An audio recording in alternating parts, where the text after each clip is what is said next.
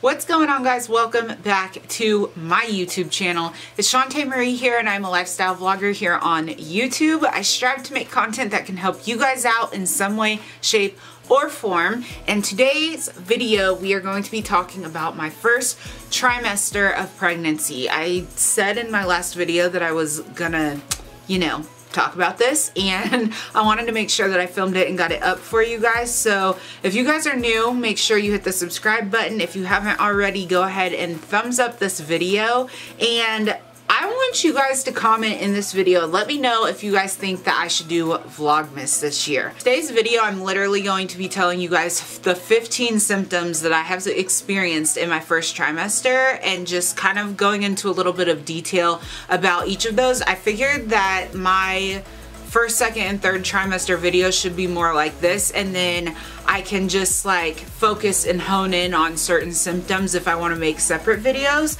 So I'm going to be looking at my phone because I made the list on here, but let's go ahead. Number 1 is cramping.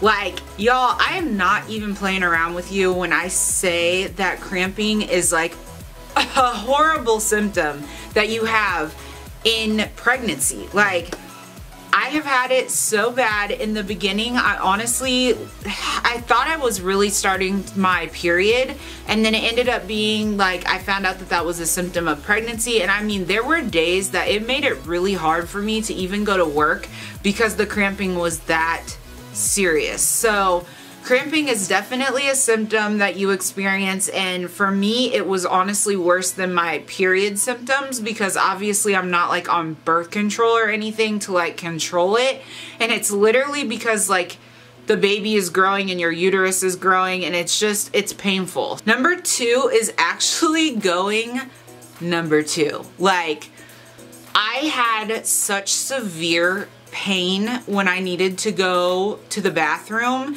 that I actually went to the hospital 5 times. Like, I went to the emergency room 5 times because I swore up and down that I was having like an ectopic pregnancy.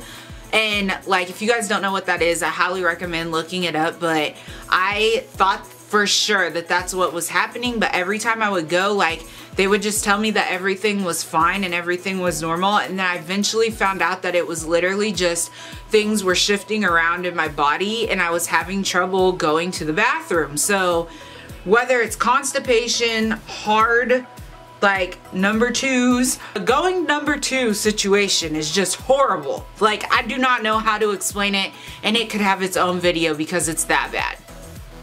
Number 3 is nausea.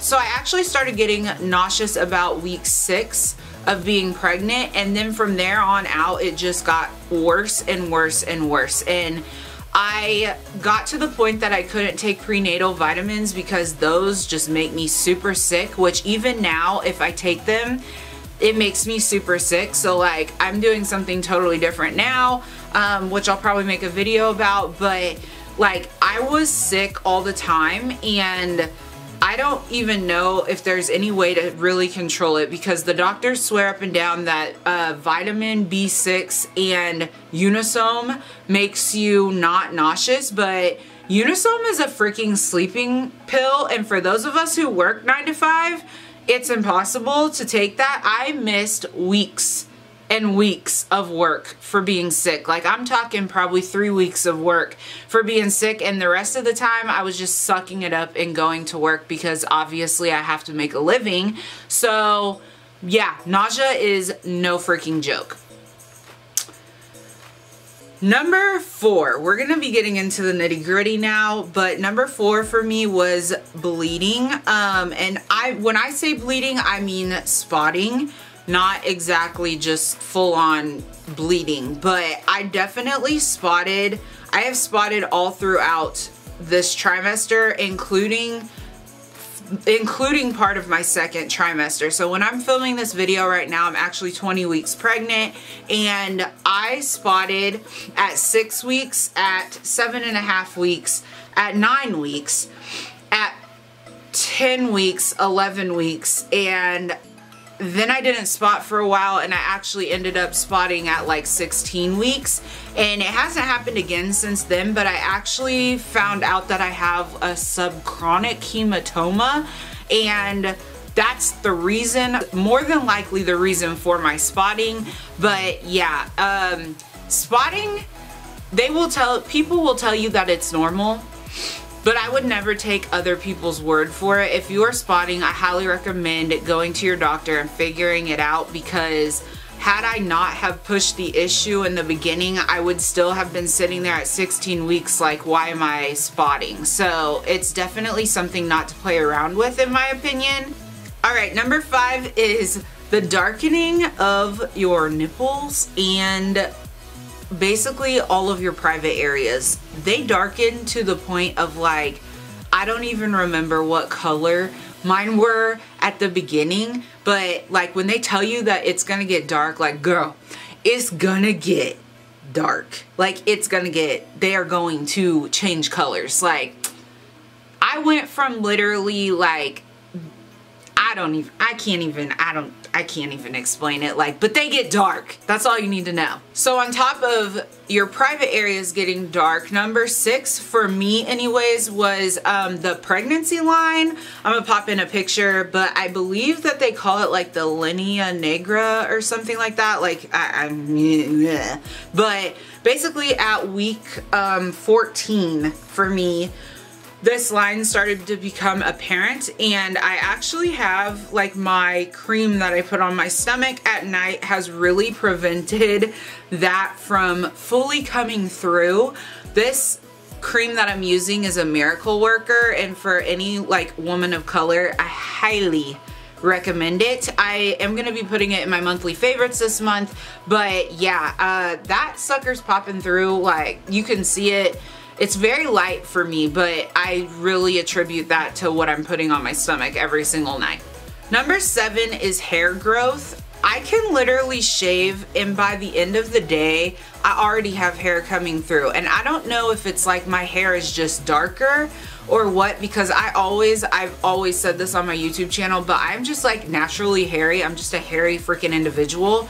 And I feel like I shave and within 2 seconds, like I'm hairy again. Like to the point that most of the time I just don't even worry about it, because it's a lot to shave when you're pregnant. It's honestly difficult. I'm only at 20 weeks and I already feel like it's too difficult for me to shave my legs sometimes. It just takes a lot of energy.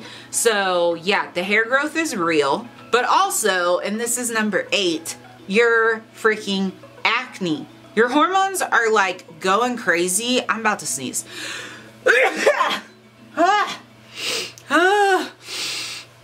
That's another thing. You're like, I don't even know how to explain it, but I've never really had allergies or anything, and all of a sudden I kind of do.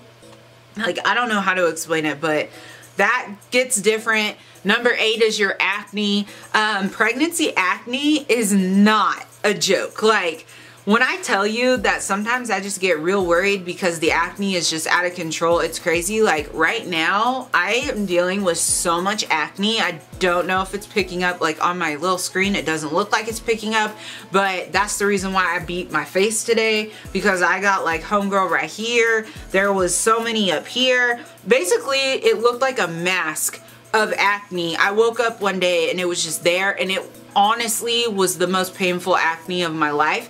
On top of that, I have noticed that my back is super broke out, but I don't ever really notice it until I'm like putting on a shirt and in front of the mirror or something, I'm like, dang, my back is like really broken out. But it's just hormones. Like, I don't think that I will have acne issues after I have my baby. Number 9 is tiredness. This stuff is not a joke. Like, and you can think that you're not tired and then be doing all this stuff, and then all of a sudden it's like, oh, I'm really tired and I don't know how to deal with it. So just for example, I've been going like 100 miles an hour getting back into YouTube, working on my crochet company, and yesterday I was like, I'm gonna just take a little bit of a nap and then get up and crochet some of my inventory. Your girl fell asleep at 6 o'clock at night, and I slept until 8:30 this morning. So I was clearly tired, but my body wasn't really telling me that I was tired, and this is prime time, like sleep time. So I need to get it together and do a better job. But yeah. Number 10 is headaches. I have been getting headaches so freaking bad. And I can honestly tell you, if I get a headache, I do not even resort to Tylenol, because Tylenol is seriously the worst medication ever. It does absolutely nothing. And it's really the only thing you can take when you're pregnant. But if you have a headache, literally drink caffeine. Like, every single time I have a headache, I drink a pop and I'm good to go. Like, no headaches, no anything. That's exactly what's in this cup right here. And you know, I don't have a headache, and all I've drank is like this much of it. So if you have a headache, try pop. I swear it works. Or anything with caffeine. It doesn't have to be pop, but I do pop. 11 is mood swings. I feel like I have hit on this a million freaking times, but like some days I just wake up and you know, your girl just be crying, and I'm like, my mom didn't raise a baby. Like, my mom didn't raise me to be sitting in my room crying about ridiculousness, you know? Like, your girl is strong. Your girl is freaking just killing it right now emotionally. But you know, sometimes I do that and cry to myself at home. So that's actually happened to me at like work too. Like, someone has said something and I've been like talking to them and I just start crying for no reason. So that's not like me at all, but I get it's the me for this next few months.